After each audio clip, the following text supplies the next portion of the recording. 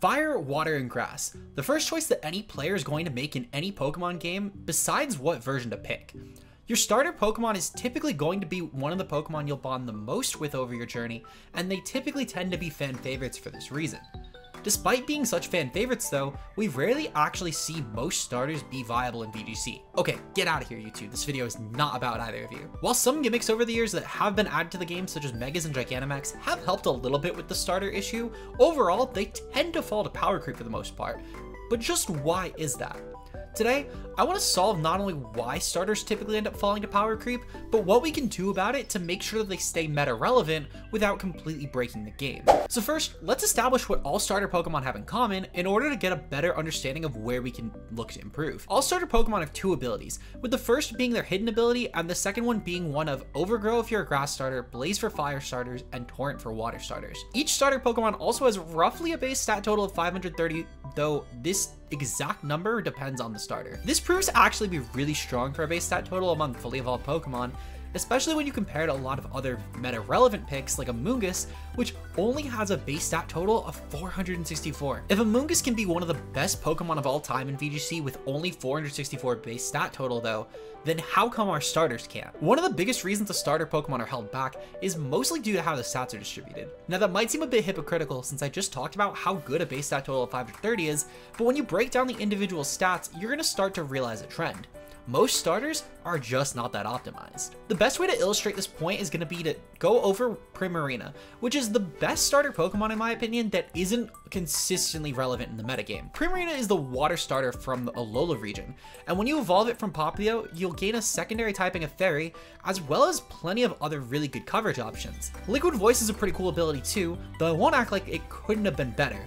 Make your water type Pixelate. Liquid Voice aside, Primarina arguably is one of the most viable starter Pokemon if we don't consider either generational gimmicks or Incineroar and Rillaboom, though you typically still don't really see a lot of results from Primarina. Why is that? Primarina actually has a pretty good stat line. With 126 in its special offense, you can deal a lot of damage to opponents with this, and you have fairly respectable bulk too with 80 HP, 74 defense, and 116 special defense. You can use this as a pretty good sweeper in Trick Room, though I won't act like there aren't better options considering base 60 isn't the best for a Trick Room speed tier, especially when you're competing with Pokemon like Iron Hands and Torkoal, which are two of the better Trick Room options to begin with, and they both completely underpace you and have ways to revenge.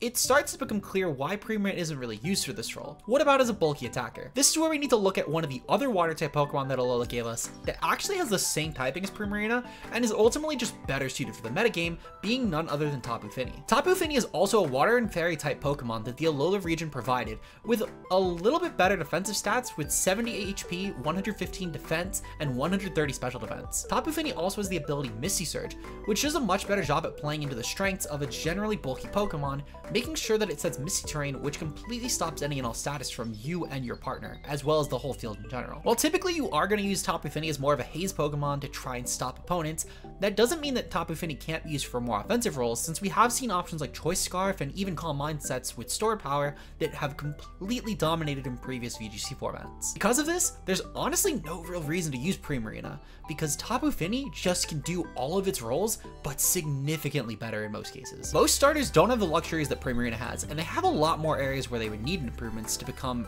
actually relevant Pokemon instead of being absolutely mediocre. For example, we actually saw one of the biggest buffs in history to a starter, with Torterra gaining not only Shell Smash, but also Headlong Rush in this generation.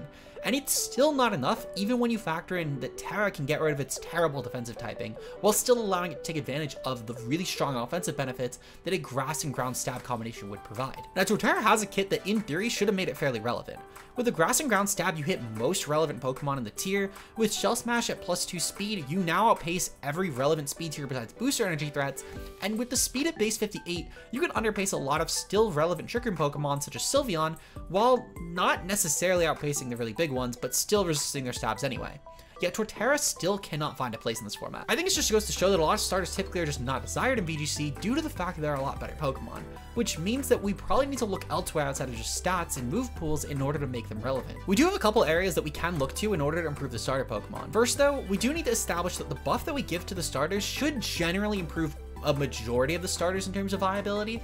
since we can't really look to something like stats, since that gets a lot more specific based on what each Pokemon needs, and we don't need to really optimize 30 different Pokemon. So I think the best area to improve all of the starter Pokemon, generally speaking, is going to be taking a look at these starter exclusive abilities, Overgrow, Torrent, and Blaze, because this is a generally really easy place to upgrade the starters, since most Pokemon don't even touch these abilities anyway. The only noteworthy example I can actually think of a relevant meta pick actually choosing to use these abilities instead of being forced to would be Meowscarada, which preferred it over Protean since you could only activate the ability one time, and Meowscarada's Dark and Grass typing offered a lot of benefits, such as an immunity to Prankster Pokemon, as well as an immunity to Rage Powder and Spore, which was really important in Series 1 VGC. Now there's two ideas I have for fixing these abilities, with the first honestly being a pretty generic take of just making these new versions of Pixelate. Now this would definitely be the more modern way to improve these abilities, since this sort of boost didn't exactly exist until Generation 6, but I think it's a great idea since none of these typings have an exact clone of Pixelate right now in the format. Instead of just boosting your damage when you're at below 1/3 of your health,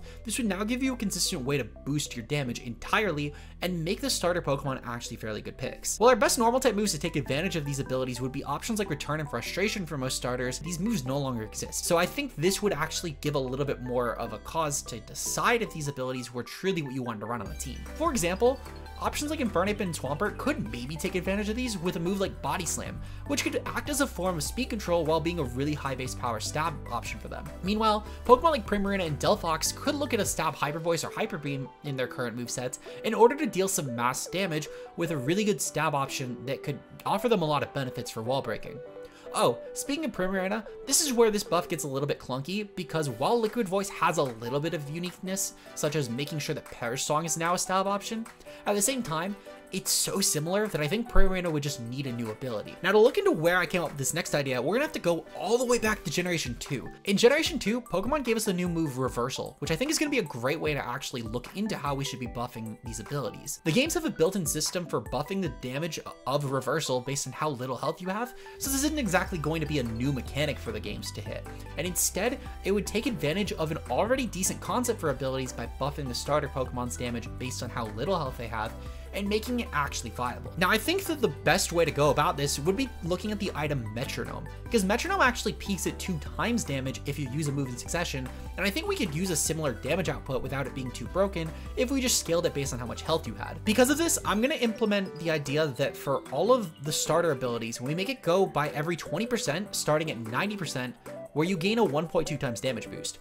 For example, if you're at 90% health, you'll have 1.2 times increase to your stabs. However, if you're at 50%, you're gonna go to 1.6 times damage, and so on all the way down to 10% and below, which will have a 2 times stab boost for all of your primary typing moves. These abilities would require to keep your starter alive at as low health as possible to be at their maximum potential, but it would give actual use to the starter Pokemon outside of just needing their hidden abilities to be viable. You could definitely take advantage of a partner like Indeedee that could use Follow Me to draw on these attacks in order to keep your Pokemon alive at as low health as possible to fire off strong Fire, Water, or Grass boosted moves with 2 times damage. However, since there's no single redirection option that actually even has access to the move Wide Guard, you could very consistently beat these Pokemon by just firing off a move like Rock Slide or Earthquake in order to take out the opponent while they're at their low health, making this still counterable, but definitely a nice much needed buff for most starter Pokemon. Also, this buff wouldn't exactly break Rillaboom or Incineroar because they typically would prefer their hidden abilities anyway because of the fact that they offer so much team support, and these Pokemon typically don't pursue dealing damage as wall breakers anyway. So these are my ideas for how to buff the starter Pokemon, and I think they translate really well to the doubles format. But if you have any ideas yourselves that would work for the whole starter pool, let me know down below. I'd love to read your guys' ideas in the comments. Also, make sure to consider subscribing and leaving a like on today's video, as it helps out a lot. And if you enjoy the content, make sure you check out Kurt, whose link will be in the annotation right above. Kurt makes phenomenal content and is going to be coming back to the scene very soon, and I would much appreciate it if you guys could check him out. With that said, I look forward to seeing you guys in the next video. Until then, peace out, guys.